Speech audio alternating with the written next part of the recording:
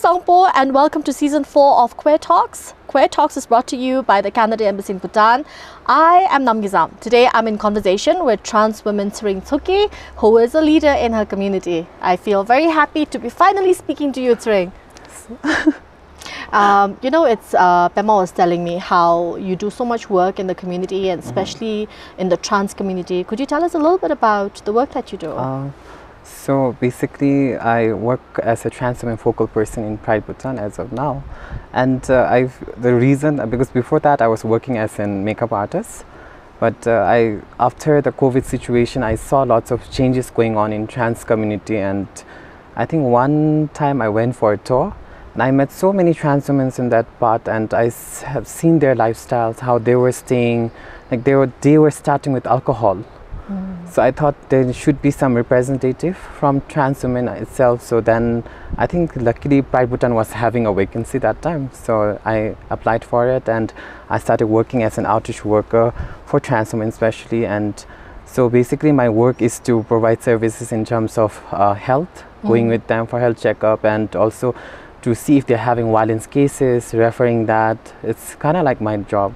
So whenever I go for meetings, trainings or anywhere, I always make sure that I represent trans women, because even if you see, because there are already so much, because of gender, there's so many gaps are going on, because people really don't consider LGBT person as a gender. And when it comes to trans women, I feel like in the community itself, trans women are very low right now, because we don't have educations, that much strong education going on, and most of the trans women, they are not working right now. So basically that's why I tend to represent how much I can as a trans woman, and to also make people understand that all the trans women are also women. They deserve the right, and that every woman and girl, they have so many protections going on for women, but none of them are given to trans women, because you see they are not considered as a woman itself by lots of agencies. So that's the main reason why I wanted to work for trans women now. That's such important work that you do, Tshering. I think it's fantastic that you do it, and you're so well spoken, so articulate. So I think you actually make really good representation for trans women. Your experience, you were saying, like during COVID and after COVID, and then meeting others in the community, you were moved to actually be involved professionally in this as well, right? What do you think, I mean, is like you're saying there's such underrepresentation of minority, right? Not being considered a woman. Do you think alcoholism because of that is such an issue in the trans community, especially for trans women? I think because one thing we all know that like how education shapes your life so much, and I think right away from education itself you're not given that opportunity, and alcohol is one of the part that comes in, because you're already you don't have family support already, because transitioning is so much work already, and because of that you face discrimination, you don't have support from family, and in that process what happens, you try to cope up, then you go into alcohol, then you just take some alcohol, then you're relaxed, then afterwards the moment you realize that, oh, I'm dependent on alcohol now, I don't know how to quit, and by then your life is already gone. And people, I think that's one component of it's one thing that you try to cope up with, and later on it turns into addiction for you. So the challenge is so much, and I think that's the reason why most of trans women smoke, they drink, and some of them are they have gone to addiction, so going to rehab and all like that. So when other women in the community see you, I'm sure they must be getting inspired. Like, do you share your own story with them?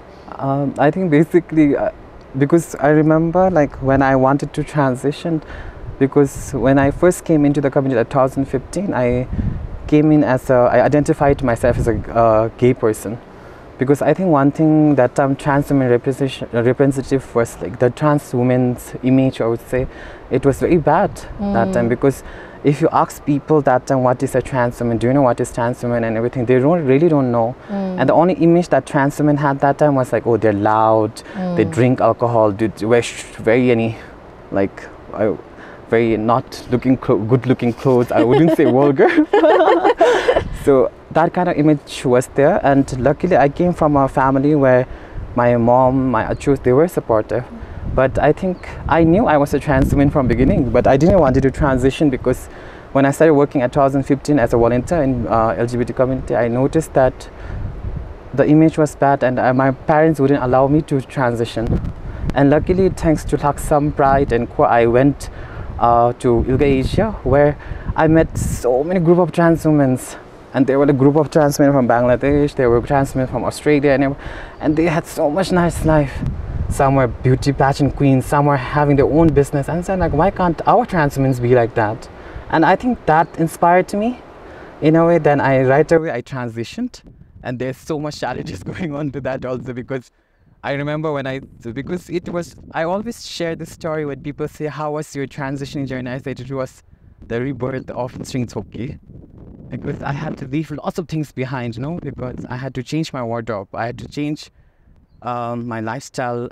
I had to ask my parents to pronounce me she. But it requires, I mean, what I'm hearing is it required a lot of strength, Yeah. a lot of courage at your end, right? So when you actually had this conversation with your parents saying, call me she, her, this, that, so what was their reaction? Because you're saying they were supportive also from the beginning, Yeah. but how did they react to that?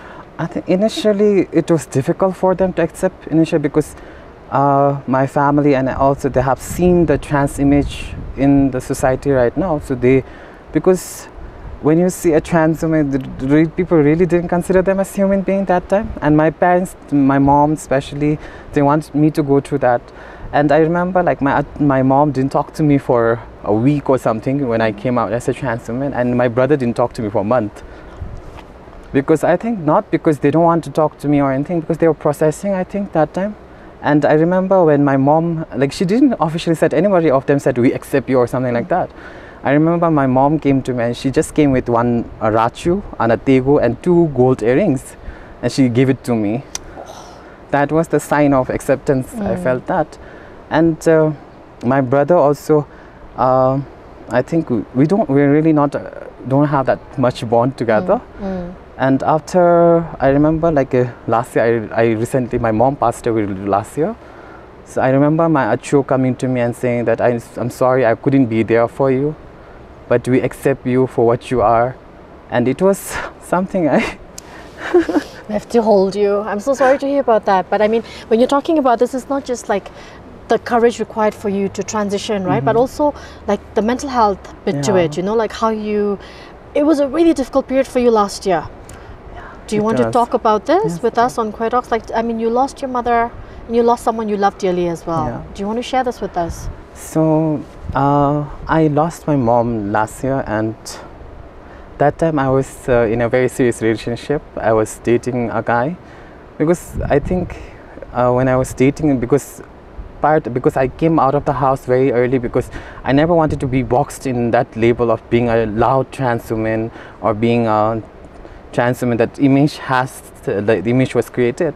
But I always wanted to work hard in my life, even if I had to struggle, even if I had to do how much I can as to bring my image as not just a trans woman, Tshoki, but a human being, a person who's working hard. That was my goal all the time in my life.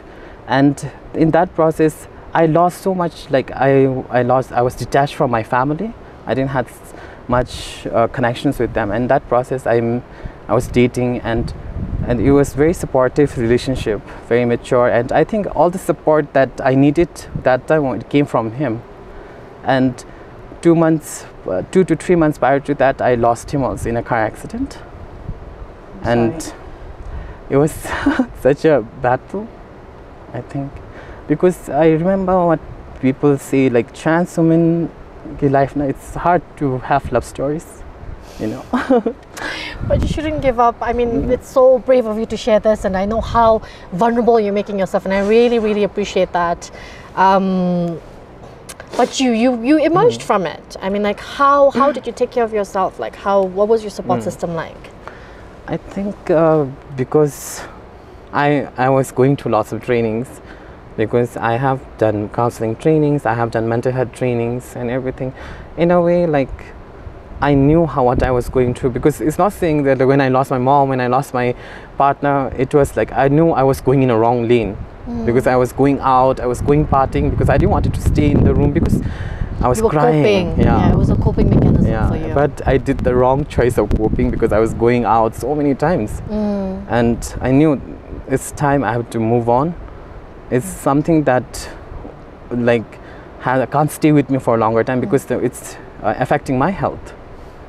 Because I'm not able to focus, my mental health was going very bad. But luckily now I have a new role as an auntie. Oh, how old? 4 years. Niece, nephew, 4 Yeah. years. Nephew? Yeah. Niece? Ah, okay. So my achud recently went Australia, so I'm looking after my nephew. So it was such a healing moment for me because having a kid, because that's something a trans wouldn't get easily, especially in Bhutan, of course, because you can't be a mother, you can't have that joy to have someone calling you mother, no? Yet. I want to think yet. You can't have that yet. Yeah. But one day we will, you know? Yeah. This is why we do this. This is why we have this conversation. This is why people like you share your story, you know? Yes. That we're all human at the end of the day. Yes. You know, like you're saying, just because, I mean, Tshering identifies as trans woman doesn't make her less than a woman, like a cis woman, a cisgender woman like myself, you know, that you have the same maternal instincts, right? Like you're saying how it's been so healing for you to be able to take care of such a precious little life. And I feel so happy to hear that because I can see how the expression on your face is changing. And I wanted, like, how did you, because coping mechanism for people is so different, right? Yes. Like you had that rational ability to be Yes. able to talk to yourself. Like, did you have to undergo therapy, or were you your biggest support through all of this? I think I was my own support. Right. Because I knew, as I was saying, because I knew that I had to move on. Because losing someone doesn't mean I have to stay there and grieve all the time. Because I have my own life ahead. So I had to understand that, but which I understood earlier, but I was taking very wrong steps of coping mechanism. I was drinking, I was going out with my friends so many times. Then I realized this is not something I want to do in my life. Then I think one of the coping mechanism was your self-acceptance, that you are having mental health issue. Because when we talk about mental health, especially in Bhutan, because people don't consider mental health a very big issue. If you ask parents, or if you ask somebody what is your kid is going to mental health, Keme, no, he has no mental health issues, because we take it as a sideline. And I accepted my mental healthness. That, like, I'm going through lots of things right now. My mental health is not going well. So I accept it, and I realized, what should I do? Then I enjoy watching movies. I started talking to my nephew. I started going shopping with him. We had planned like Sunday day outs, and I started keeping myself busy. Then I'm right now in a place where I say, like, I'm not fully moved on, but I'm in a place where I'm safe. So that's where my techniques That's really inspiring, Tshering. I think you feel like, oh, it's just another story, but I think it's an amazing story. I mean, especially for a lot of people who are watching this right now. I mean, you pointed out something really important where you challenged your denial and you overcame it, and you said you accepted there's something wrong with me, you know, I'm not okay. I think that's one of the biggest things in mental health, that you have to accept that you're not okay, and then you can look for help if you don't have it within yourselves. Like some of us, like Tshering and I are like that. We're like, I look for my strength within more than externally, but not everybody is designed in that way. You know, like you need like external like help to also get through this. But I love hearing this from you. I think this is I think very emotional for everybody who's watching. Like your vulnerability, it takes so much courage. I still can't be that vulnerable when I'm having a conversation, so I really appreciate that, and I'm so grateful for that. And I know that, you know, before I heard about you, like as a makeup artist, that you would do makeup, even in the films, right? You were doing some makeup. And do you miss that part of yourself? Or I used to miss that, but I'm enjoying the community work more, because I know that I don't know from where I got the title saying that I'm trans woman focal person and leader right now. I don't know. I think people just came up to me and said, you're leading the trans women movement now, and you're a leader. And I realized that, oh, it's something that I have to take it with me. And I remember, like, whenever I'm going somewhere, I have to do my best, because the reason why I'm enjoying the community work, because behind me there's like 30 something trans women, and what I do will represent them. So I want them, the main reason was getting into this work was to make people understand that trans women are women. They deserve every protection that they're meant for women, girls, they also deserve it. So that's the reason why I enjoy community working now. You're amazing. Not only are you beautiful, but you're very articulate, very intelligent, and you're a fantastic, I think, a representation for trans women in Bhutan. Like, you really, I mean, a lot of people actually have that stereotypical image, you know, because influenced by Bollywood, what you see around, and then they think, oh, trans women are like that. But I mean, Look at Tshering Tshokye. This is a trans woman. You know, this is, I mean, not half of a human or half of a woman. And I'm glad that we've had this conversation, Tshering. Thank you so much, and good luck with your work. Keep inspiring. I mean, is there a message that you want to share with our audience? I think like the biggest thing I say to the all young LGBT and young people, I say to them like, don't, especially for young LGBT people, don't force yourself to come out, don't rush yourself to come out. It's a time you decide, you choose it, and all the time be independent, because the moment you are independent, no one can say anything to you. And for the people, if you can't support, don't discriminate or stigmatize, just ignore it, just let them be, it's their life. So that's one of my message to all the people. And that's a wonderful message. So, like, I mean, all wise people have said, if you have nothing nice to say, don't say anything at all, right? Okay, and we have this token of appreciation from Queer Voices of Bhutan for you, Tshering. Okay. Yeah. Thank you so much. I'm going to give you a hug. I felt so emotional in the beginning. I had to try not to cry. Oh my God, you're such an inspiring person. Trying my best. Thank you. Thank you for watching this episode of Queer Talks. I hope this conversation inspired you and moved you as much as it inspired me and moved me. I'm so inspired by Tshering at this point. I've always been inspired, but even more inspired after our conversation today. Thank you so much for watching us. If you can, support our queer community. They need your support, especially trans women. If you can't, don't be mean about it. Thank you to Canada Embassy in Bhutan for supporting Queer Talks.